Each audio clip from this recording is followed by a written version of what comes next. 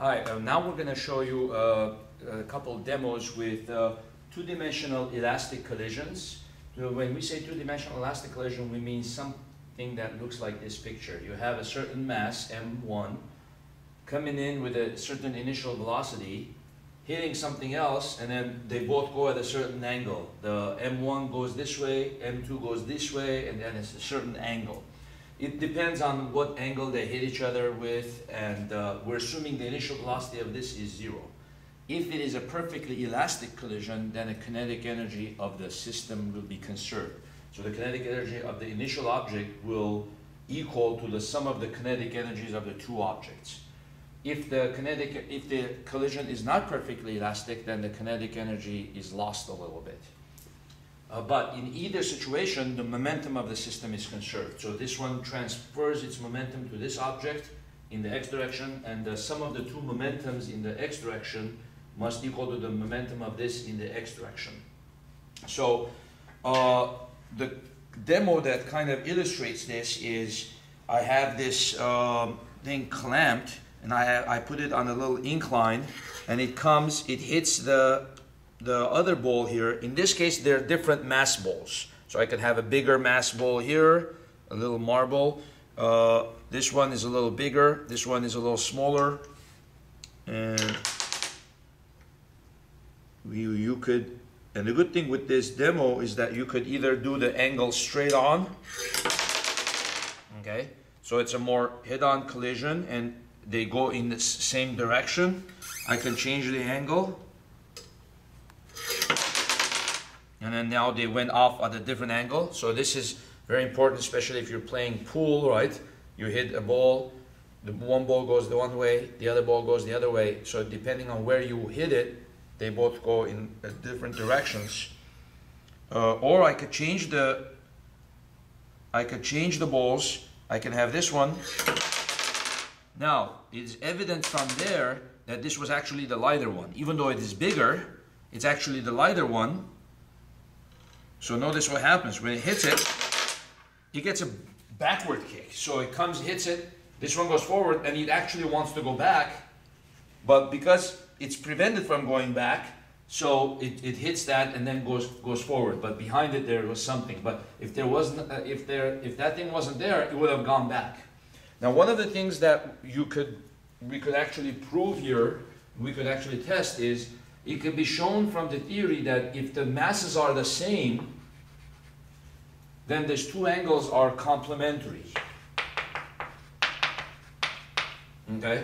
In other words, if one mass object hits another mass object equal length, and if this is initially not moving, the two go off on the side, and the sum of their angles add up to 90. So we're going to try that. This time I'm going to change the ball.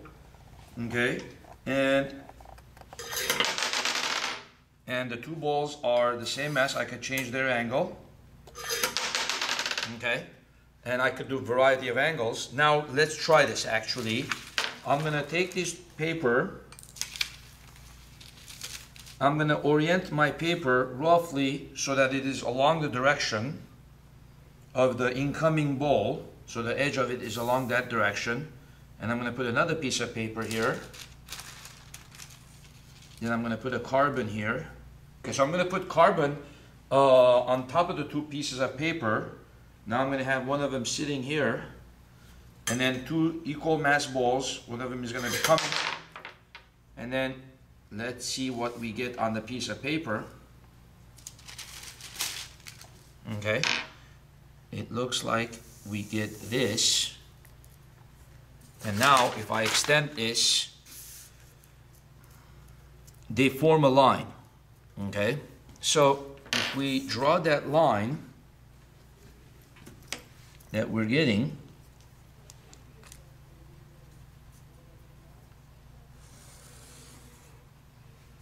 and then we draw this line that we're getting, it should more or less be perpendicular. If it is not, then that means it's not a perfectly elastic collision. It looks something like this.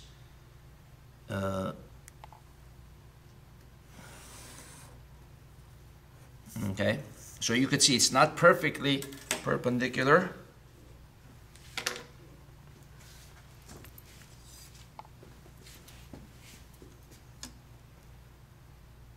It's 70 degrees.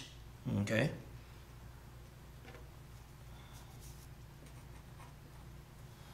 Angle was 70, which means that the collision was not perfectly elastic. It was semi-elastic. So if it had been perfectly elastic, what would have happened? What would have happened was that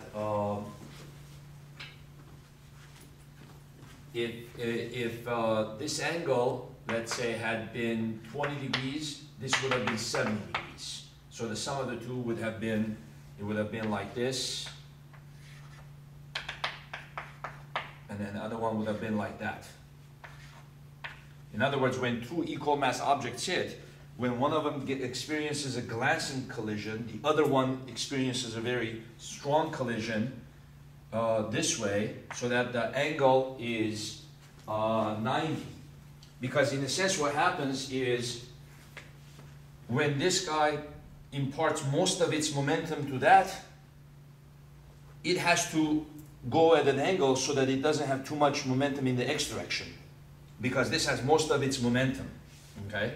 But what if the two objects hit and this is 45?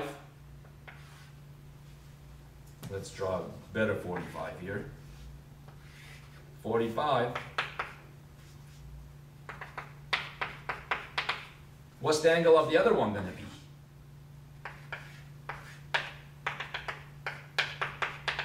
.45, right?